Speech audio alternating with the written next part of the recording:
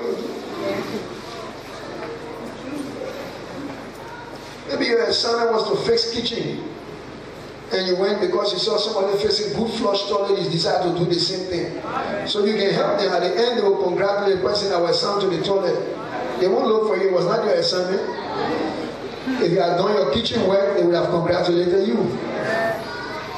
So if you don't understand your purpose, you'll be running after other people's things. I don't care. Some people are called to be in America to be pastors. Some people are called to be in Asia. Some people are called to be in Europe. Some people are called to be in Australia.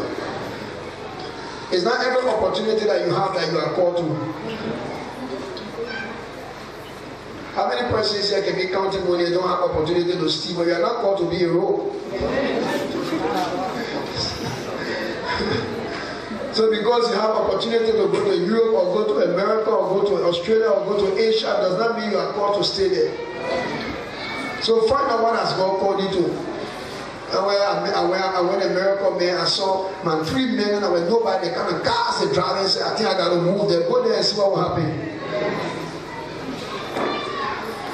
If nobody calls you there, you're in trouble. So God kept them in himself for them to have understanding of their purpose.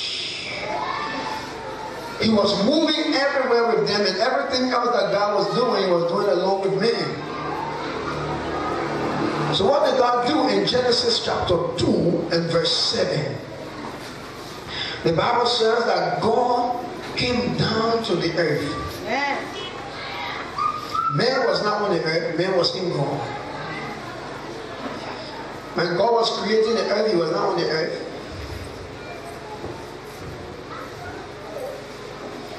He was where he could be. Because you know that he created heaven and earth. Eh? Genesis 1, what did God do? So where was he when he created heaven and earth? That where he was?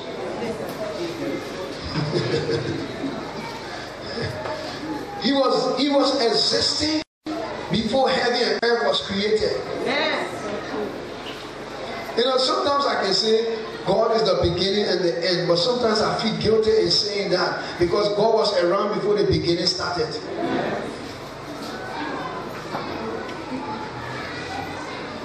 So many times when you hear me pray before I preach, I always say he was before the beginning and he shall be after the end. So he's not just the beginning and the end. He was before the beginning and he will be after the end.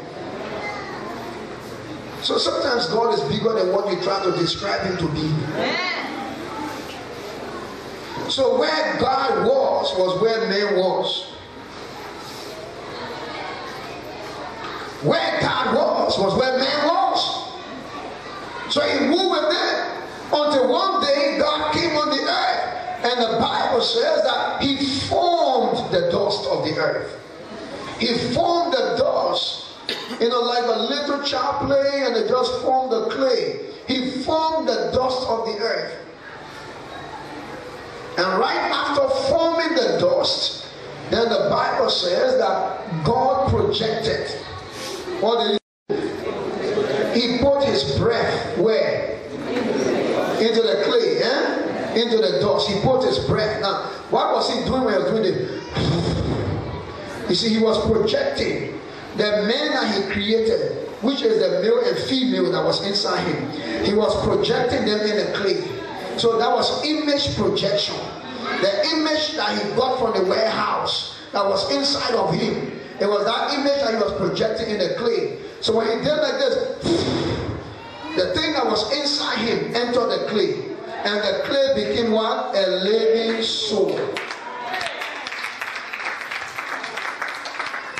The clay became a living soul.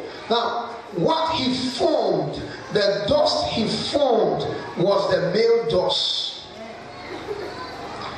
But what entered the clay was not just the male, it was both the male and female. Now, I don't know if somebody's understanding that. So when he projected what he created that was inside him, when he projected it, he did not keep anyone back. He released the whole creation. He released the whole creation. And that creation was carrying everything about him. Entered the clay. But because it was the male that was formed, the clay that was formed was a male clay. So the two of them entered, but the male showed up. That is the reason why when he wanted to form the woman, he didn't go to form another clay. Because the woman was also kept in the same clay. So he had to put the male clay to sleep and take the woman out of the male.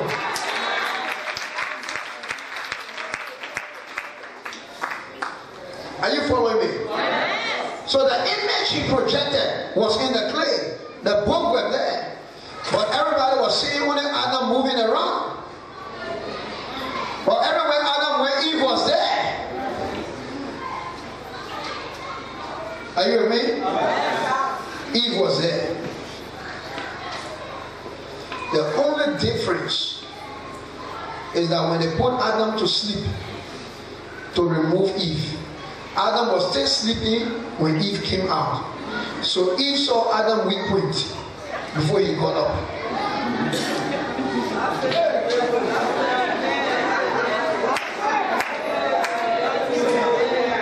That is why no matter how something is strong, Delilah knows where to mess him up.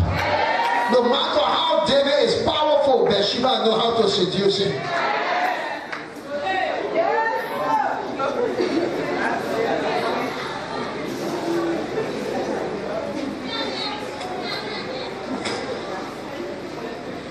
No matter how wise Solomon is, 1,000 women will still capture him. Because he was sleeping when he came out. And they say, whoa, so that was I know you're weak friend. Amen. So the image was projected in the clay. Now I want you to understand very well, since that time, God had been having his warehouse. Jeremiah chapter 1. God was assigning Jeremiah, and Jeremiah felt like he was not qualified. He felt like God did not know him. You know, every time God is giving you an assignment, you can almost think that God doesn't know you. If we go back to the book of Judges, in Judges chapter 6, there's something that happened there. And that the Midianites took over Israel, and the Israelites were hiding themselves. And men like Gideon was hiding himself in one corner, that he felt that nobody would see him. Because he felt so much incompetent with the enemies already have taken over the place. And while he was hiding, an angel of the Lord appeared there. Amen. And said, Gideon, mighty man of valor, amen, the Lord is with you. Amen. Gideon laughed. You know, when you don't have confidence in yourself, you always think you need other people to make something happen. Are you hearing me? Huh?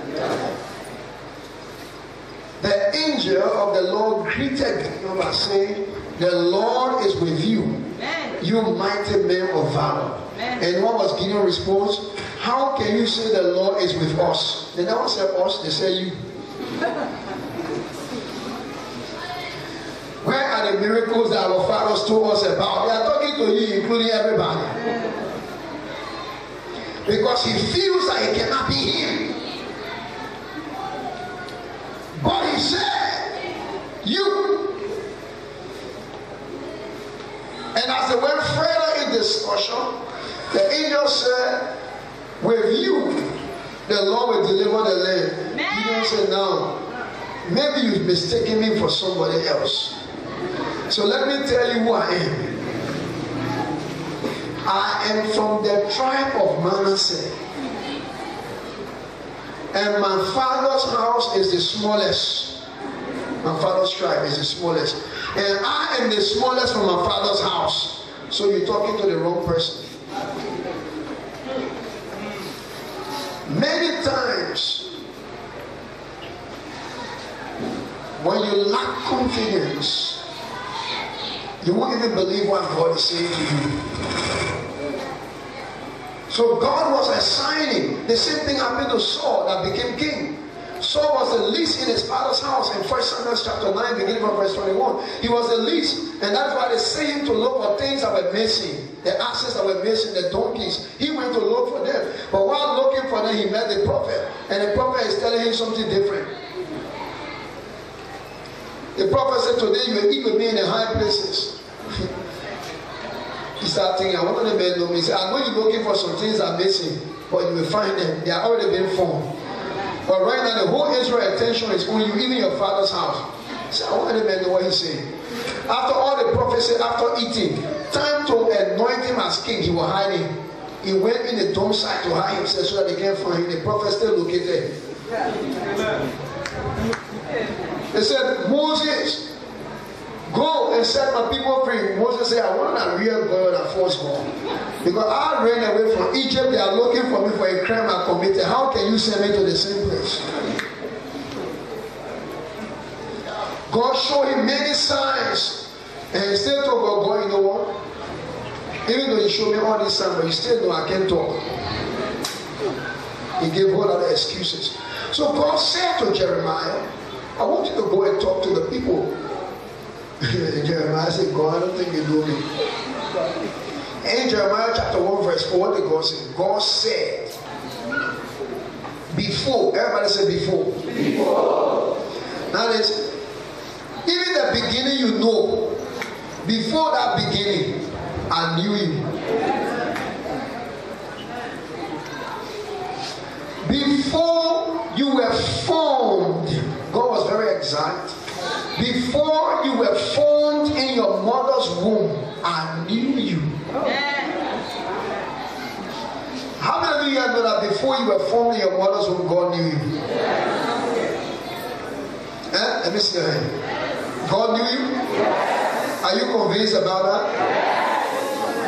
So he knows you more than you know yourself. That means what he says about you is final. Not what you think about yourself. And not what people who knew you from your mother would think about you.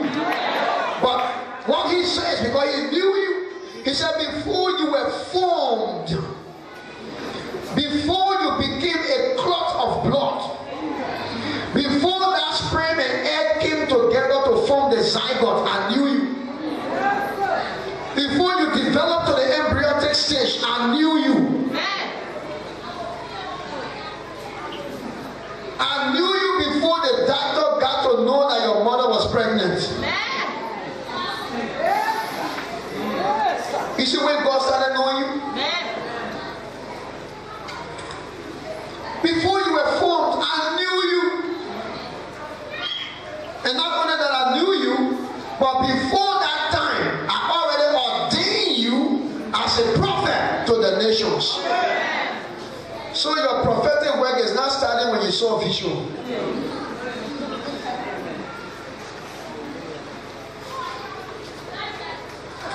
I knew you.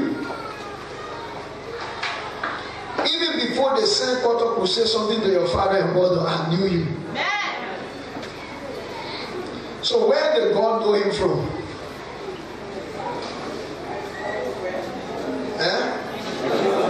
God knew him from the warehouse. So he was in that warehouse of God, and God was just looking for whom to pass him through.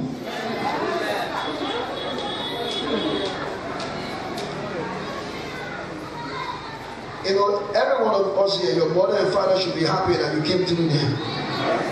Because you were something special in God's warehouse. Amen. Before you were formed, I knew you. So where did God know him from? God knew him from the warehouse. He was brought out of the warehouse and placed in his mother's womb. See how long God was talking to Abraham for before Isaac came. Now, God already had Isaac. Now, I don't know if somebody is here with me. Everything God was telling Abraham, even though people say you are barren, you and your wife, but I'll make you father of nations. That thing that God had for him was already in the warehouse. So he kept it. That is the reason why when the angels came to Abraham, and Abraham and his wife prepared food for them and they ate, they said next year by this time, because the thing was already there. I don't know somebody else say, the thing was already it there. He said,